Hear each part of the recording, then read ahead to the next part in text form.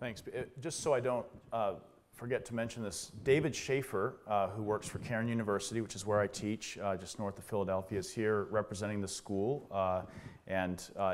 If you send any students to that school, they require a 3-hour theology proper for every undergrad. Any major has to take the theology proper course.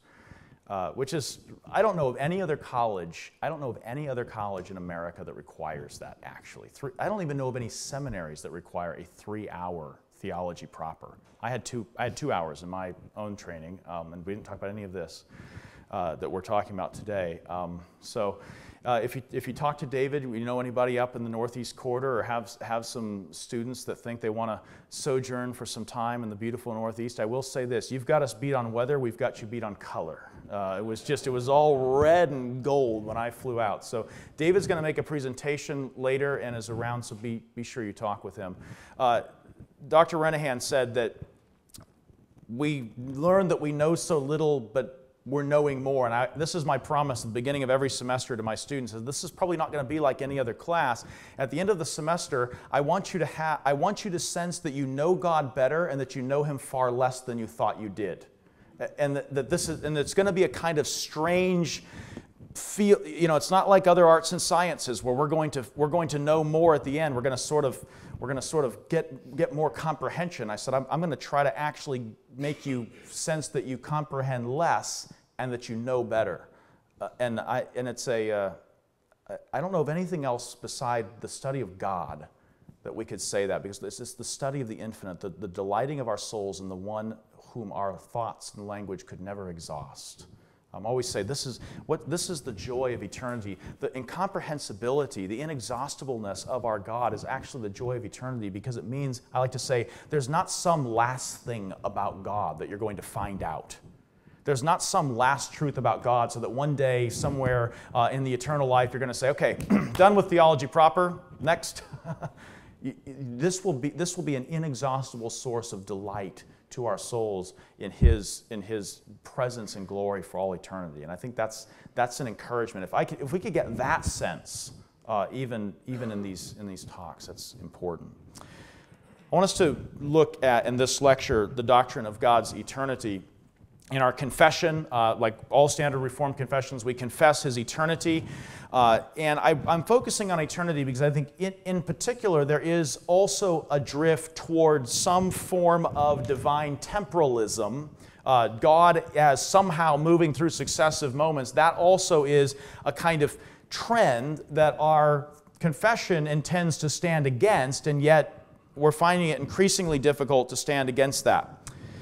The doctrine of God's eternity is at once one of the most uncontested truths of the Reformed confessions. I don't know of anyone that wants to say God is not eternal. I know people that want to say God is not simple, but I've not met anyone that says God isn't eternal, except for Wolterstorff. We'll talk about him. It's one of the most uncontested truths of the Reformed confessions, and at one and the same time, one of the most difficult to understand. I am not going to explain divine eternity to you this morning, but I am going to give us some ways to avoid misconstruing it, if I can put it that way. God is the King eternal, 1 Timothy 1:17, the Alpha and the Omega, Revelation 1:8, the one whose years have no end, Psalm 102:27, and who is from everlasting to everlasting, Psalm 90, verse 2. He exists exalted above all time as its creator and as its Lord. He does not have His life or His existence computed and measured out to Him by increments of succession. His life is not ahead of Him or behind Him. He is identical with all that is in Him. He just is His own life. Rather, as His simplicity demands, He is perfectly identical with all that is in Him. There are not bits of His life coming and bits flowing away. And yet, the Lord, who is the Creator and Lord over all time, reveals Himself in time and unfolds His sovereign purpose in time. So the eternal God reveals Himself temporally and administers His eternal plan successively. All of our knowledge of Him arises from our standpoint in the temporal created order. Every thought you've had of God is from a revelation of God that you have received in time. So we come to speak of him as he reveals himself through his mighty deeds and his words, one after another and in succession. And for this reason, our talk about God is inextricably time-bound. Our terminology we can't transcend our temporality. It's what we are. Because we are creatures who change, we are creatures who are in time, and because our experience has been ever of only things that are temporal, we cannot, in a certain sense, break free of our temporal talk about God. In our God talk, our talk about his attributes, there's a profound non-symmetry between the temporal-shaped terms that we use to describe him and the concepts we use to describe him and his eternity and the ontological reality of that eternity in him.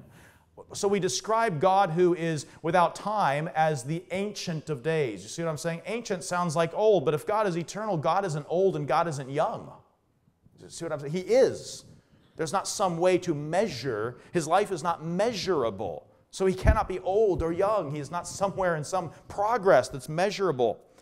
Augustine of Hippo, who of all the patristics wrote so profoundly on God's eternity in his famous Confessions, and if you've stuck with it through to those last books 10 to 13 of the Confessions, when he starts talking about eternity, and if you've ever been through that, your head is just spinning. But Augustine says this, and we can see even in Augustine that one who believes that God is not timeless can't escape time-like terms. He says, by the way, the Confessions, like Anselm's Proslogion, is just one great prayer to God. Augustine says, "Your years do not come and go. Our years pass and new ones arrive, only so that all may come in turn, but your years stand all at once, because they are stable. There is no pushing out of vanishing years by those that are coming on, because with you none are transient. Your today does not give way to tomorrow, nor follow yesterday. Your today is eternity." That's why I said I'm not going to explain divine eternity to you. Even the fact that he's using words like today and years shows that he doesn't believe that God has a today as opposed to yesterday and tomorrow, that God has some proximity on a timeline. He doesn't believe that God has years, 365 days, the earth rotating on its axis and orbiting around the sun. He doesn't believe God has years, but in a certain sense, how do you get away from the language of years and days? It's the way that we describe God, who is not subject to years and days, with this language. But again, you can see what Augustine's doing. He's denying that God is really subject to these things in the way that we are. The Puritan John Owen recognizes God's eternity as a great mystery. Maybe for those of you who feel this way, this will be some consolation. He says, "How inconceivable is this glorious property unto the thoughts and minds of men! How weak are the ways and terms whereby they go about to express it!" How inadequate is our language to speak of eternity, he's saying. He goes on, and I love this, listen carefully, "He that says most signifies what he only signifies what he knows of what it is not." He who says most about divine eternity only signifies what he knows of what it is not. In other words, what he's saying, it's Charnock's statement. We cannot comprehend him as he is, but we must not fancy him to be what he is not. Our descriptions of divine eternity are the exercise of removing finitude and creatureliness from God. But that doesn't mean you comprehend eternity. But again, you know that the alternative is not acceptable. So he says, we only know what it's not. He goes on, "We are of yesterday, change every moment, and we are leaving our station tomorrow. God is the same and was so before the world was from eternity." And then I love this line from Owen, and take some consolation in this. This is who I consider the greatest English-speaking Reformed theologian. He says, "And now I cannot think what I have said, but have only intimated what I adore." I just said something about eternity, and I can't even form a conception in my mind of what I've said, but I do adore it. That's important for all of our theology. The great mystery of God's eternity, though not comprehensible in itself, does not leave us speechless. It doesn't mean that we can't say anything. I mean, that's Owen's point. He who says most, he's not saying don't talk about it. He's saying just recognize that you're not comprehending it with your language. It seems that we can at least say some things that it is not. In particular, our God talk must eschew all notion of change in God. That much Owen is willing to say. I am of yesterday, leaving my station tomorrow. I change, God does not. Now, I don't comprehend what immutability and the complement of eternity means, but I know it's not change. Okay, so it doesn't mean that we can say nothing.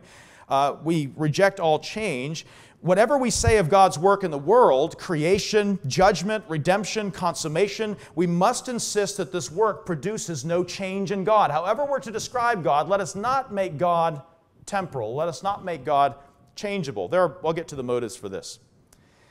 But this is a hard proposition for many modern theologians. It inevitably brings the classical doctrine of eternity into conflict with the basic demands of theistic personalism, which requires give and take, genuine reciprocity, mutuality. If God is to be really related to the world in a give and take fashion, as theistic personalists believe, it's requisite that for God to count as truly personal, He must somehow exist in some way that allows Him to experience the fluctuations of time. Because only then is He really related. That's the idea. How else could He be affected by temporal creatures? How else could He respond to their actions in any meaningful sense? Thus, God must be temporal in some respect in order to create and to act on the world in some meaningful and personal sense. If God is going to relate Himself to the world, He's going to have to relate Himself to the world as something in time in order for that relation to be special, for that relation to be meaningful. That's the idea. Now, not all theistic personalists are agreed on how to characterize this alleged divine temporality, but all agree that God has to, in some way, shape, or form, assume some temporality into His life in order to meaningfully relate to us. In particular, I think creation itself is really the fulcrum, the focus point where this conviction sort of finds its argument, which is to say, if creation is not eternal, if creation began to be and God is creator, then God began to be creator. So now God as creator must be temporal. See what I'm saying? Because creatorhood was not. Sort of the day before, on creation eve, God was not yet creator is the idea. And then when He created, He became what He wasn't prior to creating. That's the idea. And so this argument is leveraged to say creation is where we find God beginning to be in some way temporal. I want to push back on that. My aim in this lecture is to make the case that the traditional doctrine of eternity requires one to confess God as the eternal creator of the temporal world. This is a kind of distillation of my article last May for Journal of the Institute of Reformed Baptist Studies, but I think it's an important point that we need to consider. So I first want to set out the basic features of the classical doctrine, atemporality, timeless eternality. What exactly did Christians of old, and especially our Reformed predecessors, believe about divine eternity? Then secondly, I want to examine some of the recent temporalist approaches that dissent from the traditional doctrine. And then finally, I want to set forth the argument that God is in fact, that creator is not something that God became after for a long time He wasn't that. See what I'm saying? That we have to confess eternal creator. Strange as that is, and I'll end with Owen again, that I cannot conceive what I have said, but I do adore, and there are reasons for saying it. First then, fundamentals of the classical eternity doctrine. We'll work through a little bit of this. What does it mean in its traditional form? What are the arguments for it? What supports the doctrine? And then we'll move on to some dissent from it. First, the meaning of divine eternity. The basic claim of the classical eternity doctrine is that God does not experience successive states of being, that He has no future and no past. God is not on the way, so to speak. God is not moving through moments like you and I are incessantly moving through moments.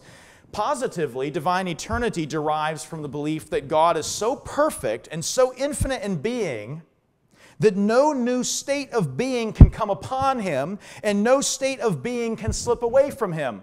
But if He goes through time, He has to acquire something that was not, and He has to lose something that was, because time is the measurement of motion, of change. We'll get into that a little bit. God is purely and infinitely actual in all that He is, so He cannot move through moments which are the measurement of change. Boethius, gives a classic definition, a 6th century philosopher and theologian, describes God's eternity as, quote, the whole simultaneous and perfect possession of boundless life. The whole simultaneous and perfect possession of boundless life.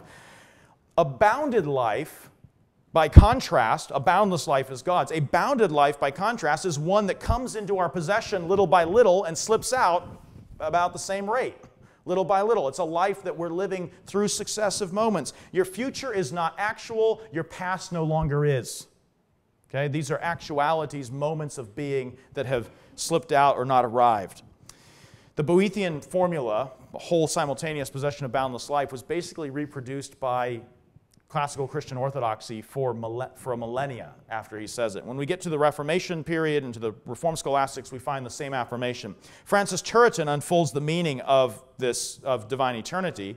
He says, true eternity has been defined by the scholastics as the interminable possession of life, life without limit, life without terms or boundary, complete, perfect, and at once. That's Boethius in the language of a Protestant. Thus, it excludes succession no less than end, and it ought to be conceived as a standing, but not a flowing now. Not a now that is situated between a then and a not yet, a now that just is. I am, not I was and I am not yet, if I can put it in terms of the divine name.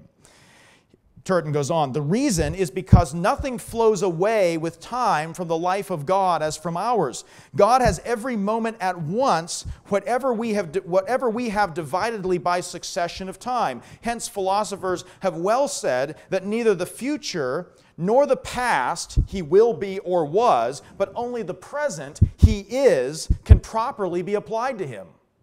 Okay? Now, improperly, we can say, who was, is, and is to come. We can improperly, in an accommodated way, speak about God from the temporal standpoint with regard to his external revelation of himself and his dealings with us. But in himself, we cannot say he was or is not yet. For the eternal duration of God embraces indeed all time, the past, present, and future, but nothing in him can be past or future because his life remains always the same and immutable. Your life slips away. New moments and experiences bring you new actualities. Time is the measurement of the movement between these states of actuality. Gerhardus Voss, most notably known for his biblical theology, but if you've seen this new publication of his Reformed Dogmatics, these are really his lecture notes when he taught theology proper at Calvin Seminary before he came to Princeton in the late 19th century. And what we're finding out is that Gerhardus Voss, for all of his wonderful help in biblical theology, did not abandon the classical scholastic positions. Gerhardus Voss says of divine eternity that it is that attribute of God whereby he is exalted above all limitation of time and all succession of time, and in a single indivisible present possesses the content of his life perfectly. And then Voss says this, and this will become important in a few moments. And as such, that is to say, as not a successive being, as such is the cause of time. The timeless one causes time. That's Voss. For Voss, God is not an object in the progress of redemption. God stands above the progress. God stands above the narrative of redemption as its Lord, as its maker, as its sustainer.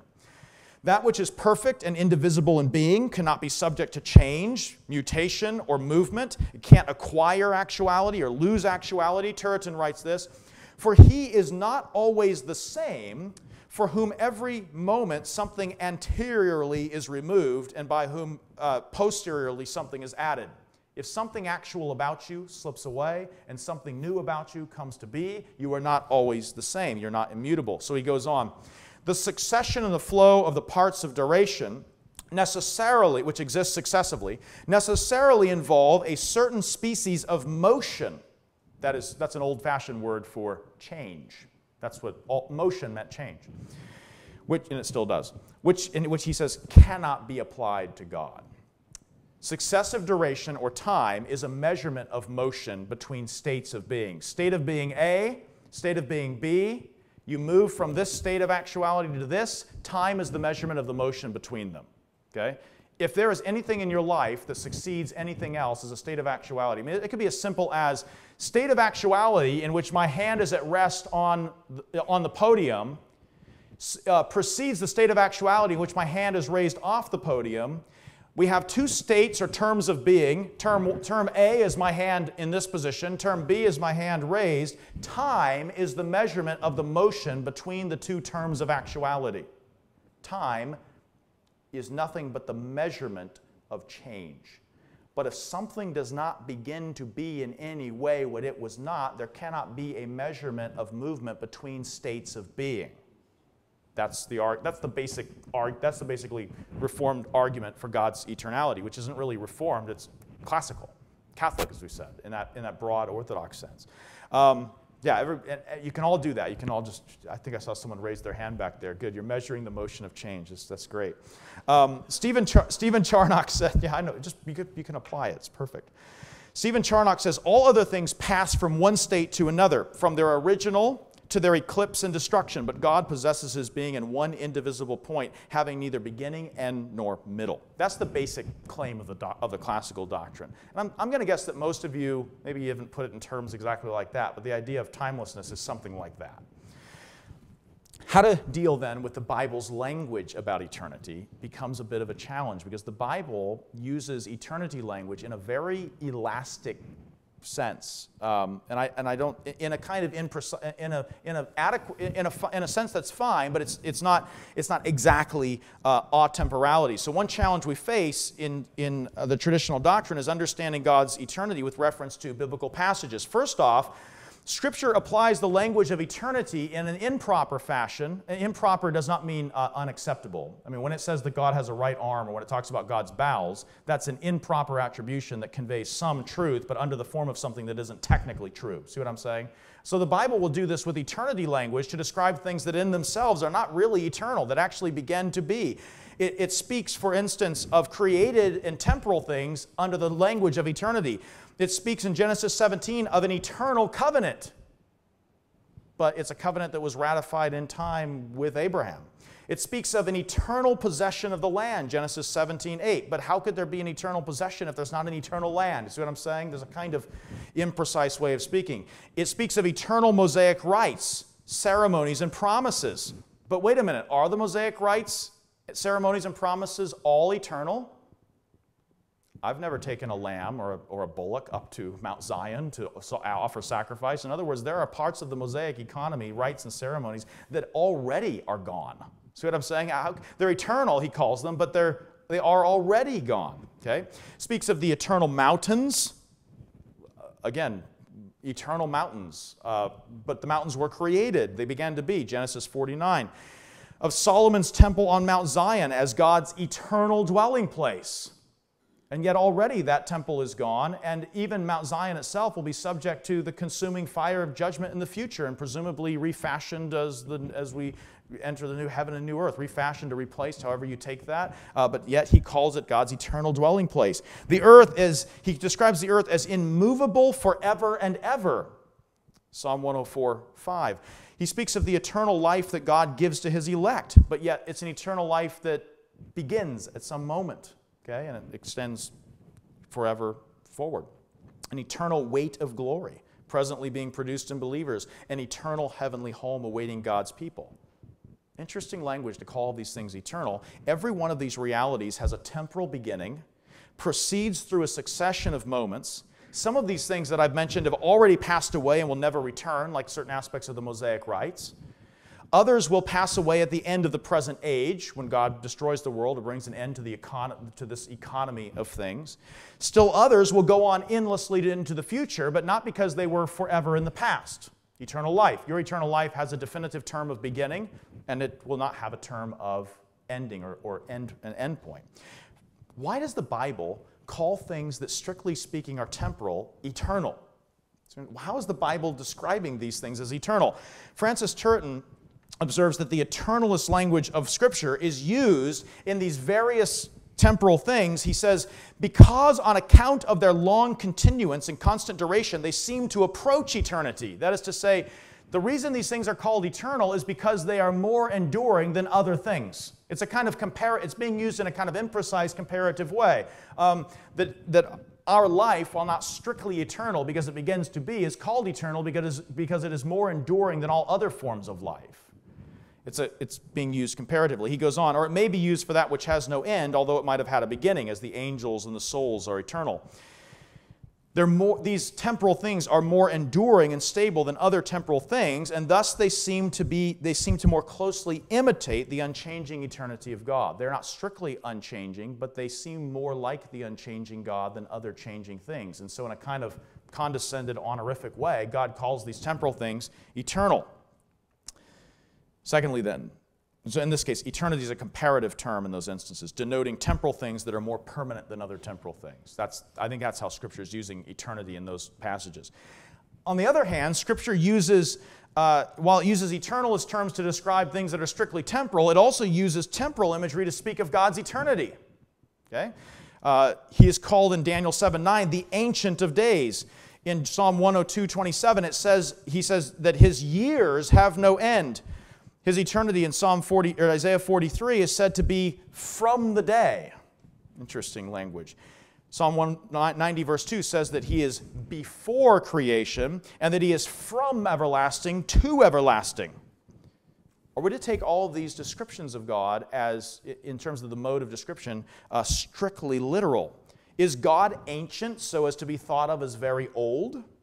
Is his life parceled out by years and days, which are computative measures of change? Is his existence chronologically prior to the world? Was there a creation eve? See what I'm saying? Was there a moment in the life of God where God was not what he is now? Is it a chronological priority? And does God advance from one state of everlastingness to another? Does he leave his original everlastingness to become a new everlastingness? See what I'm saying? Scripture is using these expressions, I think, in an analogical and metaphorical way to describe what, in a certain sense, can't be said, as Owen said. What language can't quite grasp. Wilhelmus of Brockle. By the way, if you don't know Wilhelmus of Brockle, his 4 volumes, The Christian's Reasonable Service, I know it's not published by RBAP, but I think it's okay to recommend the non-RBAP book. I don't see Rich. Oh, there's Richard back there. Yeah, no, I'm recommending something you didn't publish, Richard, so... if you know Wilhelmus of Brockle, Christian's Reasonable Service, I strongly recommend that you spend some time with Brockle. He's wonderful, one of these Dutch Second Reformation writers. He says this: even when years or days or past and present times are attributed to God, and he is called the Ancient of Days and other similar expressions, such is merely done from man's viewpoint. The reason for this is that we, insignificant human beings incapable of thinking and speaking about eternity in a fitting manner, by way of comparison, comprehend as much of the eternity as is needful for us to know. Nevertheless, in doing so, we must fully divorce God from the concept of time. That's a Brockle.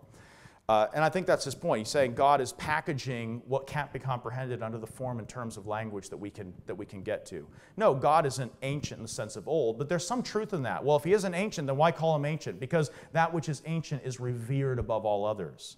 When it says Ancient of Days, it doesn't mean he's very old. It's making a comparative term. We respect that which is very old, but God is comparatively the one who's the ancient, not just of this day or that, but of days. The idea is to be revered above all days. It's actually an ascription of eternity, but in the language and idiom of time.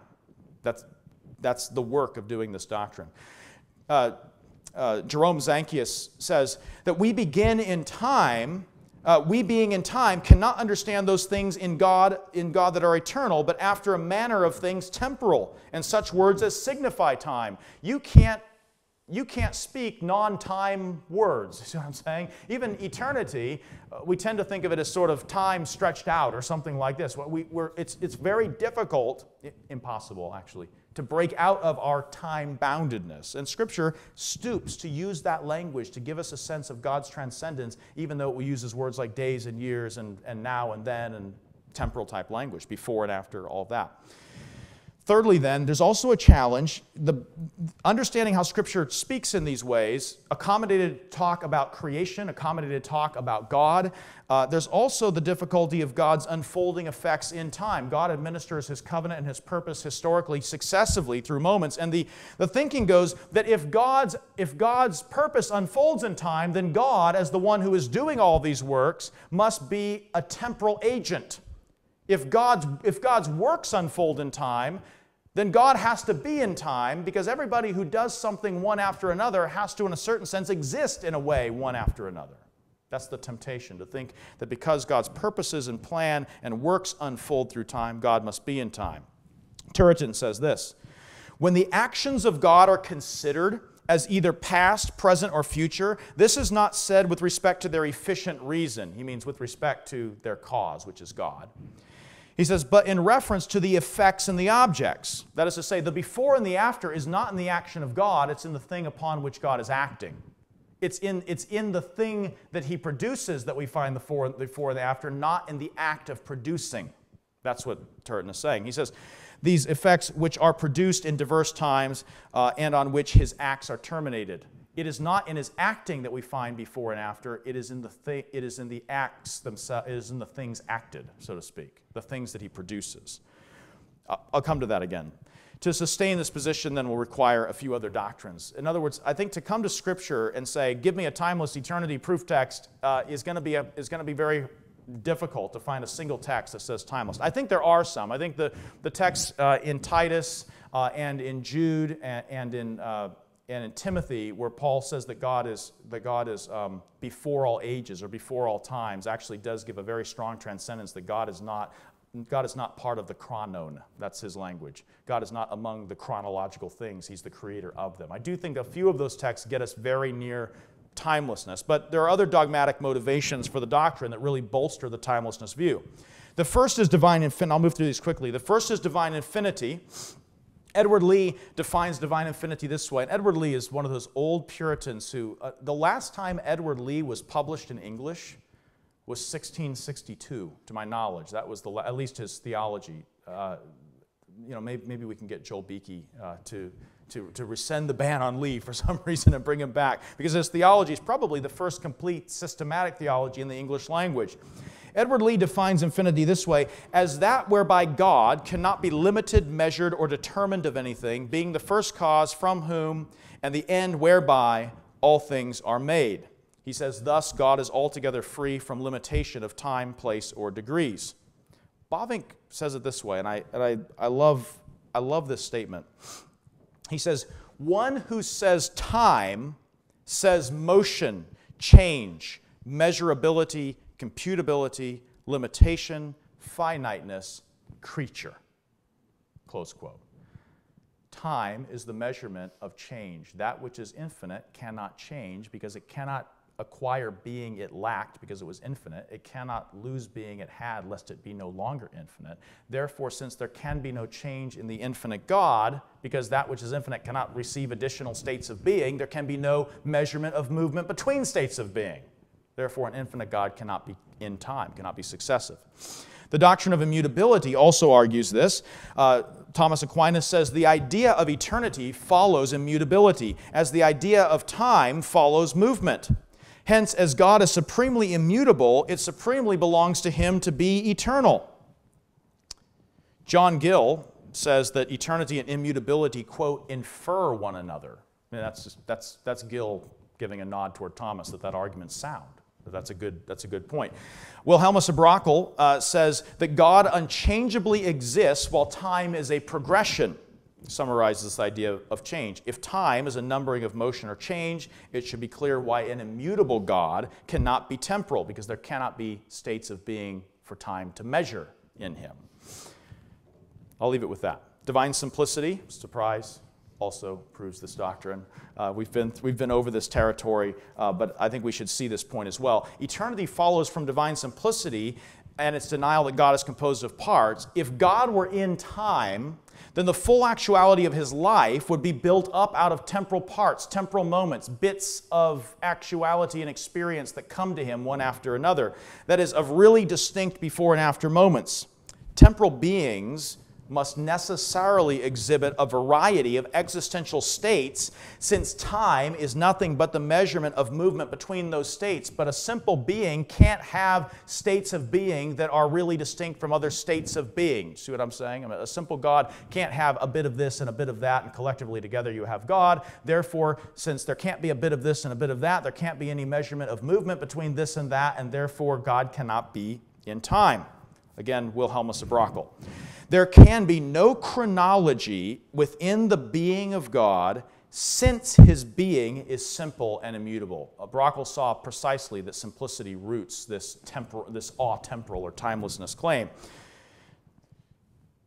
Again, a Brockel. Then what is God's eternity? Time is a measurement, in a certain sense, a metric that stands over against you and sort of measures out your life. It's a measure that quantifies the movement of your life.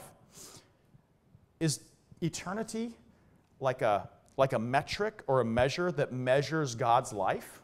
That would seem to say that there's some standard that measures God outside of God, sort of like time and change are standards that measure you. Brockel gets this perfectly. He says that God's being is eternity, and eternity is God's being. God isn't in eternity. God is eternity. That's what Brockel's saying, and I think that's actually the most careful way to step through this thought. All right, contemporary dissent from this. Why do people struggle with this doctrine? Beside the fact that we don't comprehend it, beside the fact that I can't form a thought of this, I can't think atemporality. I can say it. I can say what it is not and what must be implied, but I can't. That's like nothing. That's like nothing I know, nothing I've ever experienced. The classical eternity doctrine is related to all these other doctrines, but its coherence within the galaxy of other traditional doctrines notwithstanding, it appears to many modern theologians to lock God out of meaningful relationship with the world. If God is not in time, if God is not going along with me, then God is absent and not meaningfully related to me. For this reason, a number of evangelicals, including some Calvinists, have undertaken to either replace, modify, or augment the classical doctrine of God's eternality in order to allow God a bit of give and take within the time frame, the temporal framework of our lives. All right, I want to look at a few of these options. The first two I'll move through quickly. That is the view of Nicholas Wolterstorff, and then I'll look briefly at the view of William Lane Craig. Nicholas Wolterstorff basically denies that timelessness is in any way plausible and that eternality really is just everlastingness, that God, he actually says we should get rid of the language eternal entirely and just replace it with the term everlasting, because that has the idea of just a perpetual unceasing succession or movement through time. Sort of like maybe how we've all thought at one point or another that eternity just means that God's life is kind of like stretched out unendingly in either direction, something like that. Wolterstorff says, yeah, that'll do. That's the doctrine of eternality. And he makes his argument particularly because he says if God acts in time, God has to, in a certain sense, be in time in order to pull off temporal action. His words. He argues, quote, if we accept this biblical picture of God as acting for the renewal of human life, we must conceive him as everlasting rather than eternal. God the Redeemer cannot be a God eternal. These are his words. Like I think I said last night, I like the boldness of Wolterstorff. When he disagrees with the classical doctrine, he just goes all in and tells you, get rid of it. In some ways, it's not as confusing as others. He says, this is so because God the Redeemer is a God who changes. His emphasis changes. He realizes that eternality is predicated on immutability, and if you dump immutability, you really don't have any basis to keep the old eternality doctrine going. He says, any being which changes is a being among whose states there is temporal succession. That's a very accurate description of the classical view, and he is saying, but he does change, because look, he's a redeemer, and redeemer involves him in the kind of the timeline and the narrative of redemption, and therefore he must be a God who changes, therefore everlasting. His concern is really straightforward. Some things God does in history follow after other things God does in history. So there's a sequence of the divine effects. There must be something about the divine actor which allows him to do what he previously did not do and to cease doing what he once did. God doesn't speak to Moses from the burning bush at the same moment in which he parts the Red Sea waters. Therefore, since there's a succession in God's dealings, there must be a succession in God's being, because only temporal beings can pull off temporal action. Wolterstorff asked this question: does not this sort of succession, speaking to Moses, parting the Red Sea, does not this sort of succession constitute a change on God's time strand, he calls it? Not a change in his essence, but nonetheless a change on his time strand. He concludes that if God begins to do what he previously did not, then then his life, his life and existence itself is temporal. Basically, let's just go in for temporalism. God can't begin to do what he didn't do if he isn't temporal. End of story, temporal God. William Lane Craig offers that's the temporal God view. William Lane Craig offers what I call a timelessness turned temporal God view. In other words, God once was timeless, once wasn't going through moments, but now that he's created, he is. Other theologians agree with the temporal God view, that if God interacts with or creates, he must be temporal in some respect, but they don't agree with Wolterstorff that God was always temporal, that God was always going through moments. William Lane Craig advocates, based on Proverbs 8:22, wisdom speaking about being begotten of God before creation, 2 Timothy 1:9, Titus 1:2, Jude 25, all arguments that I think are some of the strongest showing timelessness. He says, because of this, there must be some sense in which God was timeless, in a very real sense. On the other hand, once God creates the world, he seems to enter a new relationship as creator and as sustainer, and it's difficult to imagine how he could remain timeless now that he is created. It's kind of like timelessness without creation, but once he creates, he's committed. And he's got to somehow start changing in order to keep up with and deal with his world. He explains the motive for affirming temporality this way: by virtue of his creating the temporal world, God comes into a relation with the world the moment it springs into being. So there's a moment in God's life in which, if you can think of it this way, there's no creation, timeless. Creation, let there be, and there's creation. At that point, God has to become temporal. He says, thus, even if it is not the case that God is temporal prior to his creation of the world, he undergoes an extrinsic change at the moment of creation which draws him into time in virtue of his real relation to the world. Prior to creation, timeless. With creation, temporal. There's definitely a theistic personalism at work here. If God creates, he's drawn into a give-and-take reciprocated relationship that moves through time with the world. Craig finds good arguments on both sides. So he wants to say, used to be timeless, because there are texts that really seem to show that, and now not timeless, because obviously, look, he created and interacts with creation, therefore timeless and temporal. He says, with the creation of the universe, time began, and God entered into time at the moment of creation in virtue of his real relations. When he says real relations, that's code for reciprocal relations. That's code for I give to God, God gives to me, and together in this give-and-take relationship, we move along a timeline or a time strand together. Okay? In virtue of his real relations with the created order, it follows, therefore, that God must be timeless without the universe and temporal with the universe. Okay? Most people who hold that view are devoted to Craig. In other words, that's not generally, if you're not in his circles, that's not a position that many uphold. But Craig and his advocates, his acolytes, as it were, definitely insist on this. Very strange. I mean, here's how it's strange. How can something not in time begin to be in time? If there's no succession of life, how can it begin to be what it wasn't? See what I'm saying? How could God, who's without time, suddenly begin to be what he was not if there was no succession? That now being in time has to follow after. How can something follow after timelessness? I'll let you think on that. And people shake their heads, and Craig insists we don't understand him, and I'm sure he's right. That's all right. The third position I want to put out there is the timeless turned temporal God, timeless and temporal God, where it's not that God loses his timelessness, as the way Craig explains it, sort of forfeits it when he enters time, and it's not that God was in any way temporal before creation, but that God must somehow be able to stay timeless in one respect and in some other important and ontological respect, be temporal.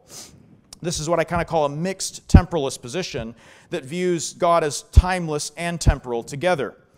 This view is desirous to uphold a true confession of God's atemporal eternity. Those who say this want to find a way, sincerely, to say still that God is timeless. I think it's an honest desire that they have. But they cannot conceive how simply saying that gives us enough relatability to account for creation and redemption.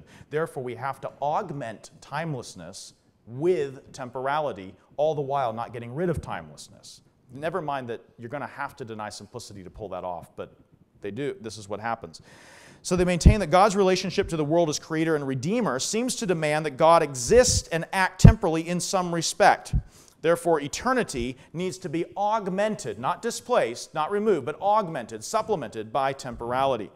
Rob Lister holds this view. He says, again, there are certain divine attributes and certain dispositions of passion that God takes on in respect to creation.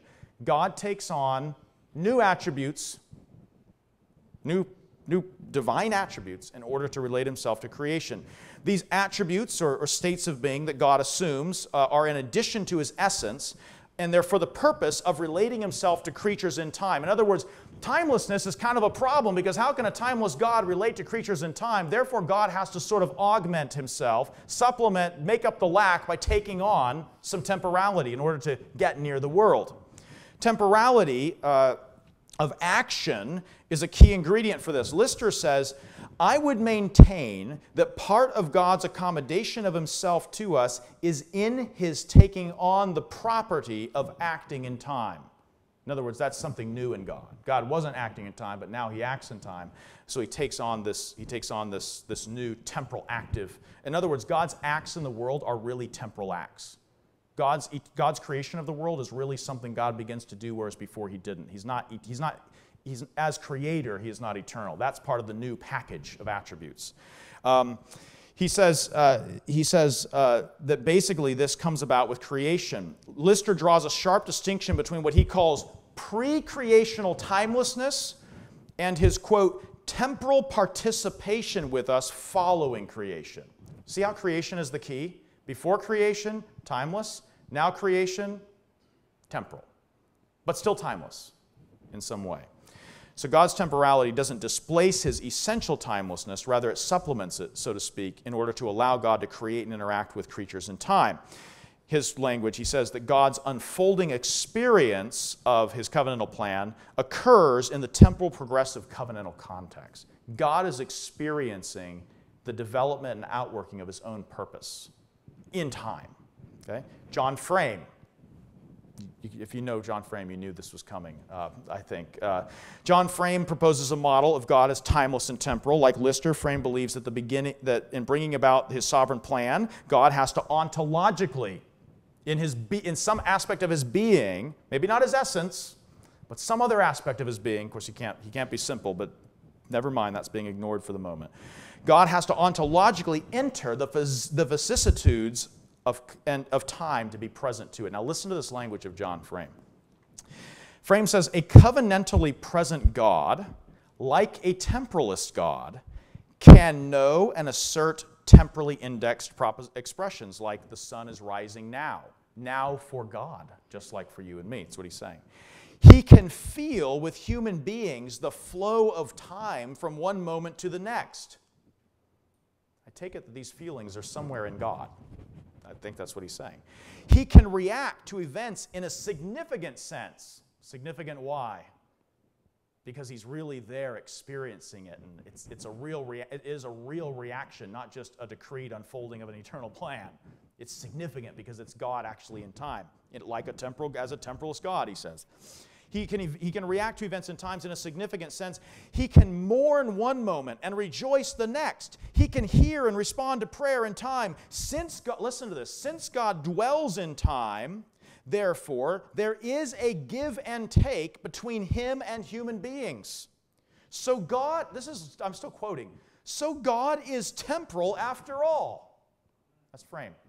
God is temporal after all, but not merely temporal. Oh, see? I can still say with the confession he's eternal, but now he's temporal also.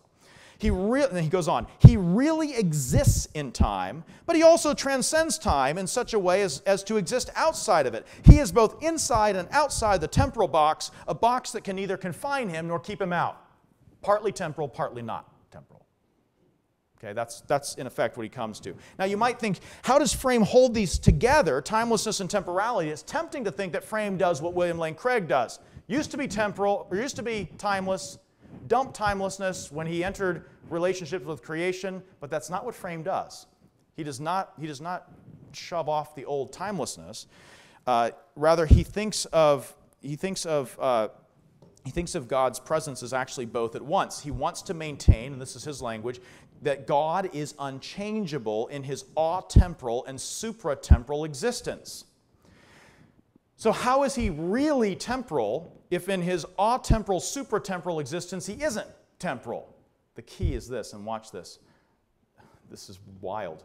There's not just one existence in God. There are more than one There's more than one existence in God. Now, that's not me trying to put a bad and dark spin on this. That's his own language. Stay with me. His doctrine, the key to his doctrine is that he believes God's existence extends beyond his atemporality. There are ways of being that he is in addition to his essence. As creator and providential Lord of time, Frame believes that God exists as a changing being within history itself. He says this because there are, his words, there are two modes of existence in God.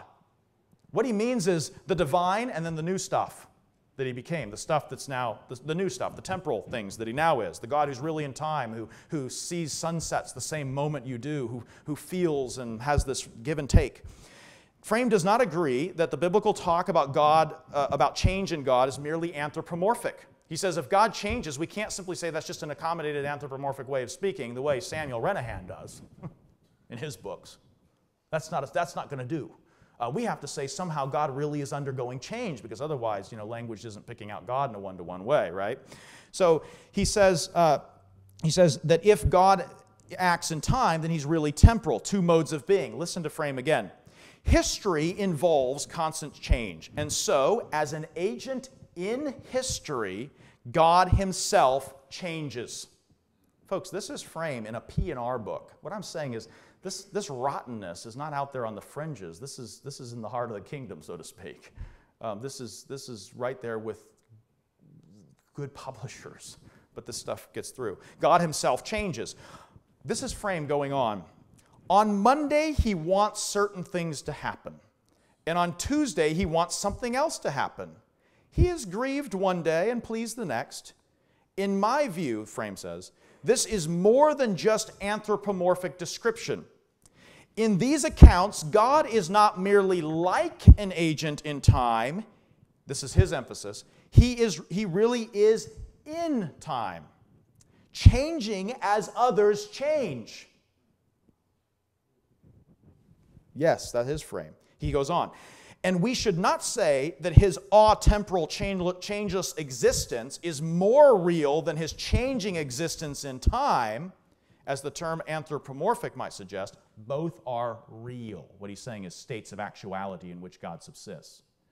Wait a minute. So God is timeless and God is temporal, and the one actuality is not the same as the other actuality. Well, how do you explain this? Frame actually is willing to ascribe two existences to God. One is timeless and immutable. The other is temporal and mutable. Both of these are existences of God. Now, you're hearing me say existences. Does Frame really say existences, plural?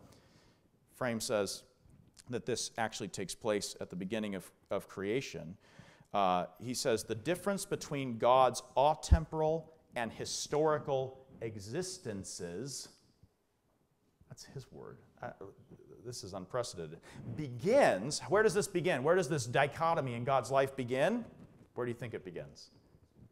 Creation. He says this difference between God's atemporal and historical existences begins not with the creation of man, but with creation itself.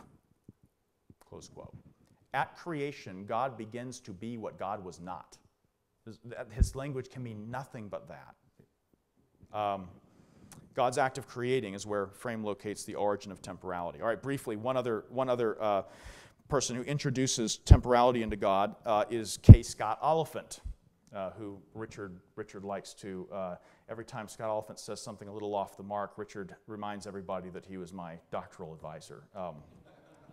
And it says, Dolezal's mentor, as he keeps saying. Okay, well, I had nothing but a positive experience personally with Scott Oliphant. I've never had crosswords with the man ever in my life, and hope not to. But there are problems. There are problems in the way that he presents God's relationship to the world. Now, he doesn't do what Lister and Frame do, which is basically say, was temporal, or was atemporal, but now is temporal in addition to atemporal. He actually models this on the hypostatic union of the divine and human natures in Christ. He takes this as the key, so that just as the Son is eternal according to his divine nature and temporal according to his human nature, that's not unorthodox. That's a good Chalcedonian distinction for sure. Just as he is temporal according to one nature and eternal according to the other, so Oliphant insists that God is eternal in his essential character and temporal in his covenantal character. Oliphant says that God takes on temporal properties without in any way ceasing to be essentially eternal. So, essential properties and now temporal properties, he calls them. For Oliphant, like Lister and Frame, the fact of creation is the key for this acquisition of new, non-essential being in God. Oliphant says this: the fact that God interacts at all with creation presupposes his covenantal character. Now, be careful. Covenantal character is what God became in addition to being God. For Oliphant, that's a new way of being for God. He says, once he determines to relate himself to us, that is to say, once he decrees to create, that relation entails that he take on properties he otherwise would not have had. He limits himself while remaining the infinite God. The fact that he is creator means that he is now related to something odd extra to which he was not related before. Oliphant will say that God became creator. It's part of a covenantal something else that he begins to be. Creatorhood itself is a new property that God takes on. A covenantal property. Oliphant says that God, quote, remains who he is, but decides to be something else as well. What could that be? It couldn't be God. See what I'm saying? If he begins to be something else, it couldn't be something else divine, because divinity cannot begin to be. He goes on, he decides to be the God of the covenant. Everything that God is as covenantal for Oliphant is the something else God began to be. In other words, the problem I have with that is, how could that possibly be divine? God as covenantal is now not God as God. It's God as the creaturely covenantal thing he became. Sort of like Jesus as man is not God. You see what I'm saying? That's not unorthodox to say that. Jesus as man is fully human. Jesus, according to his human nature, eats and sleeps and grows tired and grows weary and undergoes suffering and pain and takes walks and enjoys sunsets and is creaturely in every way. We're not Eutychians. Jesus' humanity is not a little bit divinized, and his divinity is not a little bit humanized. If the covenantal properties are like the human nature of Jesus, then everything God is as covenantal, he is as creature. That's the model for Oliphant, though. That's the explanatory key. Creatorhood, though, once he determines to create, that's the key. It's then that God begins to be what he was not, particularly temporal. That's when he takes on and assumes temporal properties. My summary of that is this. We must observe that altogether, every one of these views believes that God cannot create or bring about temporal effects without ontologically participating in the temporality of his creation. Whether that means dumping his eternity the way Craig thinks of it, or as never having even been eternal the way Wolterstorff thinks of it, or as augmenting his eternity the way Lister, Frame, and Oliphant think of it, all of them agree that creation is an insuperable problem. God as eternal cannot be the creator, because creator has to be something new in God. You know what? There was a time that sounded to me, I had a hard time thinking what the alternative would look like. Because the alternative was inconceivable. It is inconceivable, but it's believable. See what I'm saying? There's a difference. So I want to finish briefly then with confessing the eternal creator. The general argument is that if creator is something temporal that God becomes, this is my argument, it seems to follow that his actions in and toward the world as creator are not properly actions of God as divine. See what I'm saying? If creator is part of the covenantal package or the new properties, the new temporal properties that Lister identifies, well then, creatorhood itself is now not actually identical with the divinity of God. This is the strange implication. This means that creatorhood itself begins to be. In other words, creatorhood itself is finite, temporal, mutable, in a word, creature. Now the creatorhood of God is a creaturely feature of God. I don't think people like Oliphant ever intended that kind of thing. I think it was a half-baked idea that had all these implications built in and not thought through. And I don't think anything sinister is going on, but something dangerous is happening. A creatorhood that begins to be cannot be regarded as properly an aspect of God's divinity as such. First, a couple points on this. Does God create eternally? I want to answer yes. For the eternalist, God's activity toward the world as its creator, sustainer, and redeemer cannot be divorced from what he is in and of himself. Bavinck actually argues that God cannot have a sort of intermediary set of properties, what Lister calls God's acting in time and what Oliphant calls covenantal properties. Bavinck says there can't be something that mediates between God and the world. That's Neoplatonism. That's a demiurge. Okay? Bavinck says this: if it is God who posits the creature, eternity which posits time, immensity which posits space, being which posits becoming, immutability which posits change. And then this is Bavinck's language. There is nothing intermediate between these two classes of categories. There is no intermediating set of properties that God has to sort of take on in order to pull off his relationship to the world. But that's what we're being offered by Frame, by Lister, and by Oliphant. We also, secondly, would say that while we name God as creator from the effects of creation, the act of creation itself is not temporal. In other words, God didn't go to bed early the night before creation because tomorrow was a big day. See what I'm saying? It's nothing like that. There's not God saying, tomorrow I become what I never was, creator. He's not going to. So how is God eternally creator?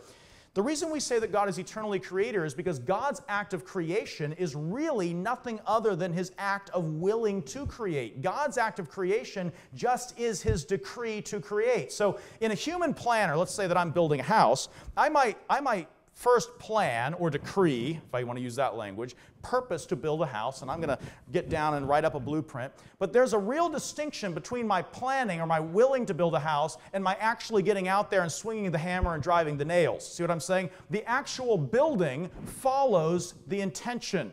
What we're saying is that for God, the intention is the act of building. In other words, God's will does not need, my will to create, my will to build a house needs to be supplemented by something in addition to my will. I could wish all day long to build a house, but until I actually get out there and start using my motor faculties and swinging hammers and driving nails, my will is just going to be an unrealized dream. See what I'm saying? But with God, his will is not just a plan that then requires some other action in addition to his will in order to accomplish the plan. We are saying that God's will is itself the effective act of creation. God creates sheerly by willing it to be. That's the act of creation, not something God began to do after for a long time he didn't do it. Turretin says that God, he says that in creating, no new will enters into him, but only a new external work proceeds from his efficacious and omnipotent will. Efficacious and omnipotent will. That is to say, my will is not efficacious and omnipotent. I can plan, and I can tell you the truth, a lot of my plans never really do come to fruition because it takes a little more than planning for me to pull off the plan. You see what I'm saying? But for God, God does not need to supplement his planning with some subsequent activity in order to pull it off. The planning, the purposing just is the act of creating. And insofar as God eternally purposes and wills the world, he is as such eternally, actively the agent of creation and therefore eternally creator. Turton goes on, by the same practical volition means not hypothetical, but actually working volition, which he had from eternity, he created the world in time, produced it in actuality in the beginning of time. But that act in God was not something God began to do, whereas before he didn't. It was nothing but the eternal act of his will. The question then is, does God create the world as eternal, or does he need to take on a temporal package of actuality in order to pull off creation and redemption and relate to the world? I close with the words of Herman Bavinck. Bavinck says, on the one hand, it is certain that God is the eternal one. In him there is neither past or future, neither becoming or change. All that he is eternal. Frame and Lister and Oliphant do not believe that. They're clear they don't. All that he is eternal. His thought, his will, his decree. Eternal in him is the idea of the world that he thinks and utters in the Son. Eternal in him is also the decision to create the world. Now watch this. Eternal in him is the will that created the world in time. Eternal is also the act of creating as an act of God, because that's nothing but the act of the will. An action both internal and immanent. That is to say, in God. Now, Bavinck says this, for God did not become creator, so that first for a long time he did not create, and then afterward he did create. Rather, he is the eternal creator, and as creator he was the eternal one, and as the eternal one he created. The creation, therefore, brought about no change in God. God didn't begin to be what he wasn't. That which he created began to be, but his creating did not begin. See what I'm saying? I don't say, do you understand? I don't understand.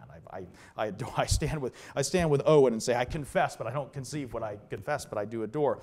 Peter Sandlin says, it's all too easy to assume that God experiences time in a manner very similar to us, albeit with greater insight and vision. He says, even if we accept that God as creator must be radically different than his creation, we struggle with temporal words to express this. I think that's right. We need to remember that. And I want to be patient with those that struggle to express it. I have struggled to express it. I still do. But I know this. I don't want to say that God begins to be what God was not. And if that means I have to confess that strange doctrine that God is eternal creator, then so be it. I'd rather have mystery than theologically repugnant doctrines. That's, again, where we'll end. I'll pray briefly, and then Rich will come up. Our God and Father, eternal in the heavens, exalted above all creation, Father, Son, and Holy Spirit, in perfect communion from all eternity. God, we bless you and we thank you. We confess the mystery. We confess that you are unattainable to our comprehension, and yet you have made yourself known to us in your revelation and in the revelation of yourself and your Son in the fullness of time. God, we bless you for these things. Give us humility and understanding, we pray in Jesus' name. Amen.